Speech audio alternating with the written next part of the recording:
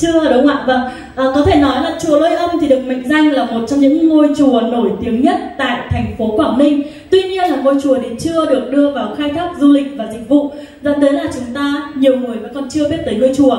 Thì trong thời gian sắp tới vào quý 2 năm 2021, Thịnh Phát Group sẽ đưa vào triển khai một tuyến cáp treo dài 3 km với tổng mức đầu tư là 500 tỷ đồng trên một diện tích là rộng 4,37 ha. Và đây là một dự án vô cùng đặc biệt và Thịnh Phát Group luôn tự hào với dự án này. Đó sẽ là một dự án để đời dành cho công ty.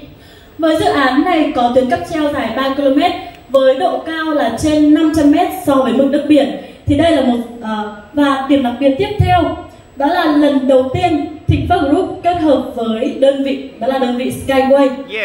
Vâng, chắc là các quý vị ở dưới thì chúng ta đều đã nghe nói đến đơn vị là Skyway rồi, đúng không ạ? Thì hiện tại trong thời gian sắp tới, Thịnh Phát và Skyway sẽ kết hợp để triển khai tuyến cáp treo lần đầu tiên có mặt tại Việt Nam. Đó là tuyến cáp treo sử dụng công nghệ năng lượng mặt trời. Và với tuyến cáp treo này thì Thịnh Phát sẽ xây dựng ga đi với diện tích là khoảng gần 4 ha ngay tại chỗ mà sáng nay